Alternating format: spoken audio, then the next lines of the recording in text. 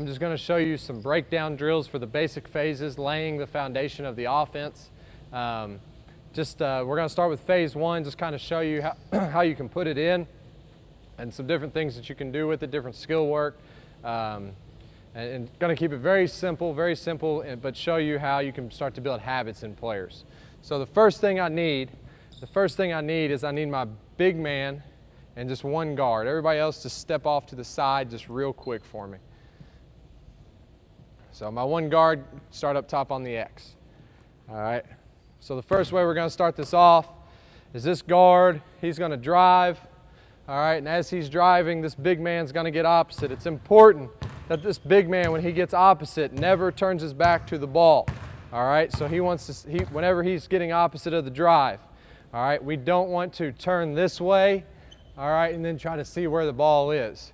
I want him to almost kind of C-cut almost a little bit to where he's taking it underneath the rim, all right, and he's seeing the ball, hands are up, so then if the big goes to help, you can throw the lob. So go ahead, back up top. Start on the X. Again, I want you to attack it straight downhill. I want a straight line straight to the rim. As soon as you see him starting to attack, you get opposite, throw it up to the big. All right, here we go. All right, it's got to be a little quicker, okay? A little quicker. What we would do normally with this is go ahead and give me another guard in. Go ahead and give me another guard in. All right, just stand behind him in line. All right, what we would normally do with this is go ahead and drive it. Go. He gets opposite. We'd throw it up to him. I want you to throw a little lob. I want you to throw it to that outside corner of that top spot. All right, so go ahead, get opposite. That's it right there, good. And then these two guys would be out. Our next person would be on with the ball. Then our next big would be on. He would drive it. Go ahead. Our next big would get opposite.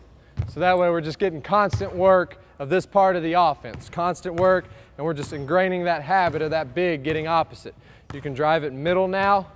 Now you're just going to open up. You're going to throw it up high to him. Yep. And then we're going to change that. Then the next two players would step on. And it'd be the same thing. So now he's just working and understanding how to always stay opposite of the drives. You can start it from sideline drives, driving to the middle, or from the top, driving B gaps or A gaps.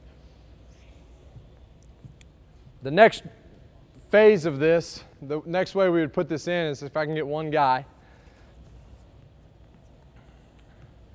All right, if I can get one guy, and then again, what this would be is it would be a line of players. So actually give me the two guys behind if you can run and grab a basketball real quick while I'm talking.